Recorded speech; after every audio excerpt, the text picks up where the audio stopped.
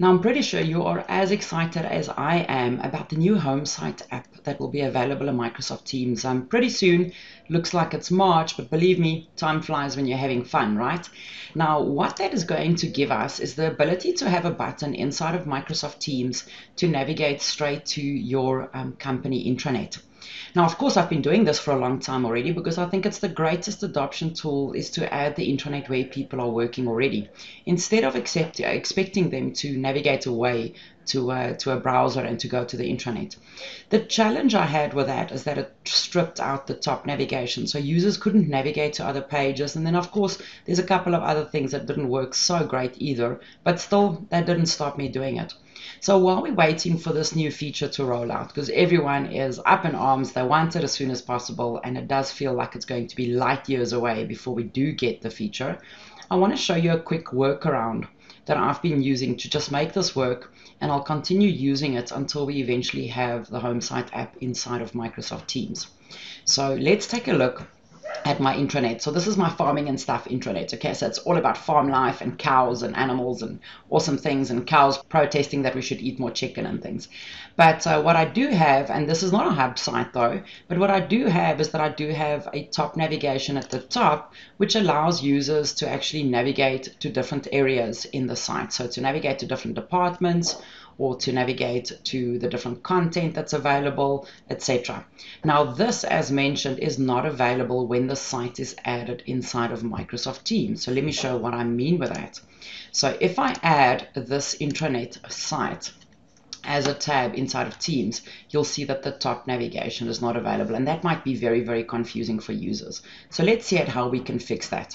And I know that this is a workaround, and I know that it's a little bit of extra effort, but I promise you that it's absolutely worth it. So what I've done is that I've taken the top navigation and I've duplicated it. So the navigation that I see at the top and the areas that are important, I've actually added it at the bottom of my page as quick links. So yeah, it's not that top navigation changes every day. So you'll see there's my top navigation, and I've done my categories as well. So my different departments, my communication, the details about the business, etc. So that's pretty much the same as what you would see there. And of course you can add more. And I just did it with normal quick links. Okay, very simple. It looks like a little footer nearly on the site. So this will stay there even if it strips out the top navigation, which means that when I add this site, so if I just copy the URL and I take this into Teams, so I'm going to just copy it and I'm going to go to Microsoft Teams, and I'll just show you how I did this. I'm going to click and add a tab. I'm going to add SharePoint. It's not the existing SharePoint site that's behind my team. It's actually another SharePoint site.